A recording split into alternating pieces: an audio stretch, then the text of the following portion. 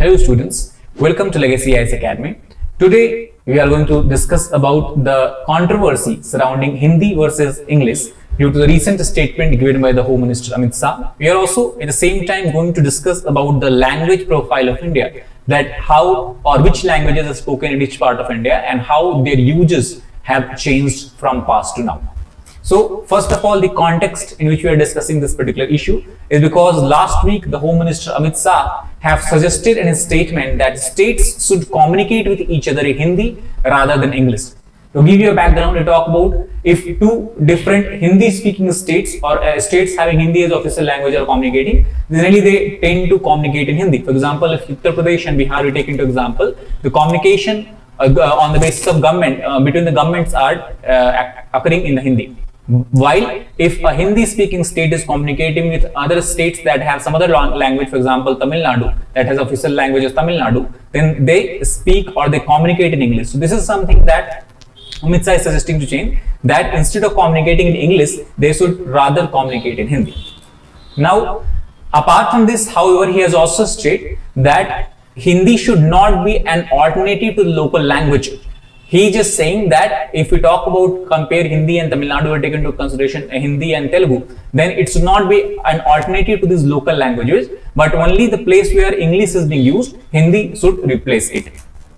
Apart from that, what actually he has said, that when citizens of states who speak other languages communicate with each other, it should be in the language of India. And what does he mean by language of India? Language of India is something he has described as Hindi. So that is why he is trying to replace, or he can say try to give an alternative, Hindi as an alternative to the English communication. However, if you look at the statement of opposition parties, they have highly criticized this move and they have said this, that it is one form of Hindi imposition on the non-Hindi speaking states. Not in that, there is one other matter that is going on in the northeastern states, where the government has made an announcement that in the northeastern region, the government will make Hindi compulsory up to class 10 in schools. And that has not gone well with the northeastern population, and that is why one organization that is called as Northeast Students Organization, or NISO in the short, they have started to protest against this particular statement and also against the imposition of Hindi or introduction of Hindi as compulsory languages to class 10. Now, if we look at the profile of language in India, and especially about Hindi, what we can see that in terms of growth of Hindi as a mother tongue, in year 1971, about 36.99, roughly we can say 37% population have declared Hindi as their mother tongue, and since 1971 it has continuously increased, and as per the census done in year 2011, it is believed that about 43.63% of India's population consider Hindi as their mother tongue. That means in last, we can say 40 years, the language of Hindi has increased its share from 37 to 43, almost 7.6%. Apart from Hindi, if you look at the next largest mother tongue, it is Bengali, but if you compare with in terms of percentage population, it is very less. Just 8% of India's population have considered Bengali as their mother tongue, while 43.6% population consider Hindi as their mother tongue. So definitely, if you look at from these particular graph, you can say Hindi is a dominant language that is spoken or that is considered as a mother tongue by many people of the country. Apart from that, if we talk about not only in the terms of percentage population, but even in percentage growth in number of speakers, the maximum percentage growth in number of speakers has happened in case of Hindi, where it has grown between 1971 to 2011 up to 160.5%. The next is Punjabi, that has grown by 134%. Then we have Maithili at 121%. Apart from that, from bottom, the least growth that we have observed in 3 languages, that is Malayalam, that is largely spoken in Kerala, then Assamese of Assam, and then we have Urdu. So in bottom 3 we have Urdu, Assamese, Malayalam seeing the least growth. At the top 3 we have Hindi, Punjabi, Maithili, that is seeing as the highest growth. Similarly, in terms of percentage of population, we have Hindi, Bengali and Marathi, that almost if we combine them together, it will be about 58 to 59% of India's population speak either of these 3 languages. While at the bottom we have Punjabi, Assamese and Maithili, which comprises of almost 6% total population that collectively speak this Punjabi, Assamese and Maithili. So what we can say apart from this mother tongue, the other observation that has been made by the language, the census, was that nearly 13.9 crore of India's population, in percentage term that will be about 11% of India's population, reported Hindi as their second language.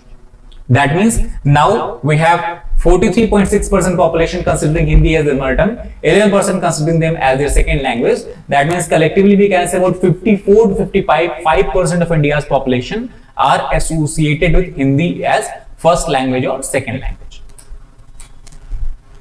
Now, apart from this, other observation that you can make is that a number of mother tongues other than Hindi have faced a decline in terms of share. And in this, the most important ones are the Punjabi, Assamese and Malayalam that have seen a decline in the terms of share. Apart from that, if you look at between 1971 to 2011, the number of individuals who declared their mother tongue as Hindi, that has multiplied by almost 2.6 times from 20 crore to 52.8 crores. Now, obviously, the question arises that why such a high number for Hindi speaking population? This has been explained by anthropologists and sociologists on three grounds. The first ground is the population density or overall population of India. If you look at the three major states that is having the highest population in India, we have Uttar Pradesh, Bihar and Madhya Pradesh, and these three high population dense states also have Hindi as their mother tongue. So that is the one reason. High population, obviously that means high number of people for that particular language. Apart from this, as per the report published by People's Linguistic Survey of India, the chairman of this particular organization or this People's Linguistic Survey of India believes that one major reason why Hindi dominates the scene is because the census commissioners, or we can say the census enumerators, have grouped numerous mother tongue as Hindi. However, it is not Hindi. The most important or most obvious example is of Bhojpuri. Now, Bhojpuri is considered as one of a dialect of Hindi. However, there has been continuous and growing demand of including Bhojpuri as one of the 8 scheduled languages out of 23. So, 65 mother tongues, it is believed as per the population People's Linguistic Survey of India, that 65 mother tongues has been merged or has been grouped together as a Hindi, and Bhojpuri alone is around consisting of 5 crores. That means if we try to identify or try to characterize all these mother tongues as separate language, then the number of people speaking Hindi or considering Hindi as their mother tongue will sharply decline. So that is one of the reasons why we have such a high number of Hindi speaking people. Now, what about English? So English obviously is one of the 2 official languages of the central government apart from Hindi. However, it is not included in the 22 languages that is in the 8th schedule of the constitutions. Keep in mind that English is an official language but not is a language included in 8th schedule.